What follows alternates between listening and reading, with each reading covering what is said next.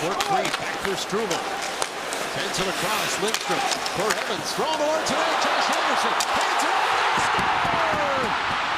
Gustav Lindstrom, the former Red Wing, has tied it.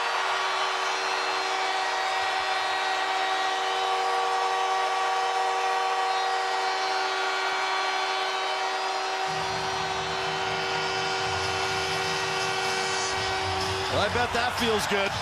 And the Canadiens knock this up, and it starts with a good forecheck. Monahan is going to get in on a good dump by Anderson. It's strategic. He knows he's got Monahan going.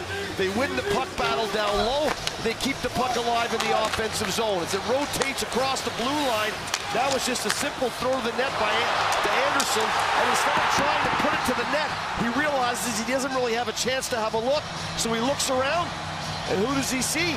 I thought it was Monahan he was trying to go to, but it ends up being Lindstrom, and he buries it into the back of the net, and we are knotted at 4. What a great comeback by the Montreal Canadiens, and a real good play by Anderson. Turnover, Suzuki.